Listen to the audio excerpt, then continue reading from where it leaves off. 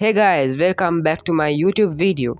In today's video, I'm going to make a mini refrigerator using Tech 12706 peltier module.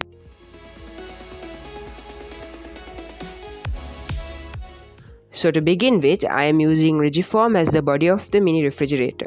I am using my own measurements, which are 17 by 17 centimeter and 30 by 30 centimeter. So the 17 by 17 centimeter are going to be the roof and the base, and 30 by 30 centimeter are going to be the side walls of the refrigerator. Here I am going to make a perfect square hole on one of the 17 by 17 centimeter Rigiform so that I can fit the cool dissipation side on one side of the Rigiform.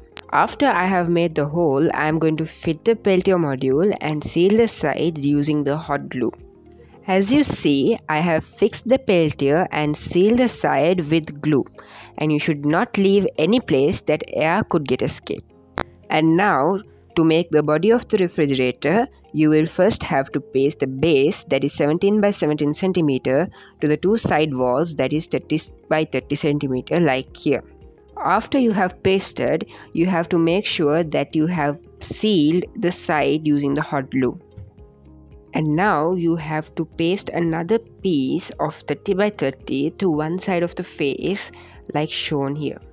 And again, you have to make sure that there is no gap that air can pass through. Therefore, you have to seal the corners using hot glue.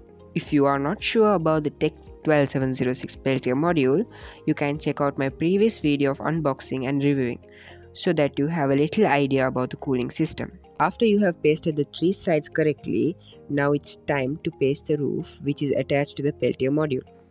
Here I am trying to fit the 30 by 30 inside so that I can put glue on top and paste another Rigiform piece which will act as a door in the refrigerator.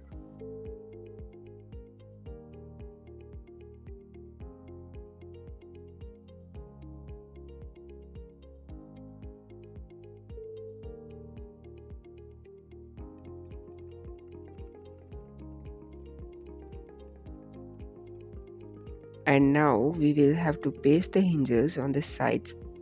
One major problem that I faced during the project was overheating of the glue gun, which in result melted some parts of the Rigiform. So you all have to keep in mind that you all should not overheat the glue gun, which will result in melting your Rigiform. As you all can see, I have pasted the hinges on the side and now it works perfectly like a door.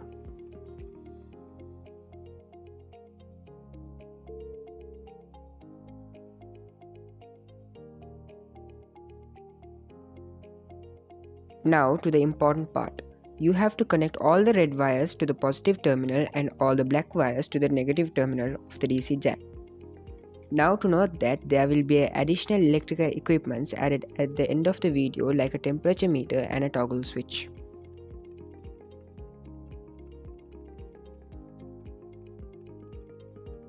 So the additional equipment is the toggle switch and the temperature meter. Basically, the toggle switch is connected only to the small CPU fan inside the fridge, so that I can switch on the fan after the heatsink is cool and circulate the air inside it after some time.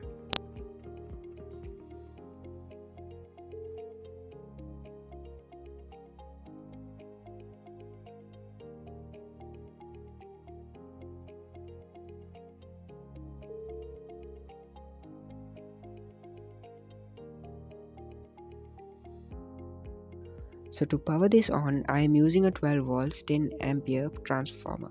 You all can even use a 12 volts 5 ampere, but it will take a little bit time to cool.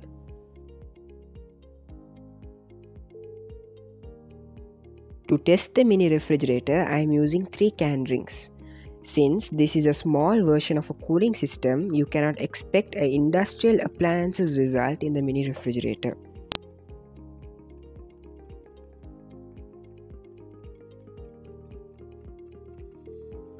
The cooling temperature inside can vary according to the room temperature. The more you remove the heat from the heat dissipation side, it gets more cooler. So if your room temperature is between 30 degrees Celsius to 33 degrees Celsius, it can drop the temperature to 20 degrees Celsius by 1 hour. So if the room temperature is below 27 degrees Celsius, the temperature can drop below 20 degrees Celsius within an hour.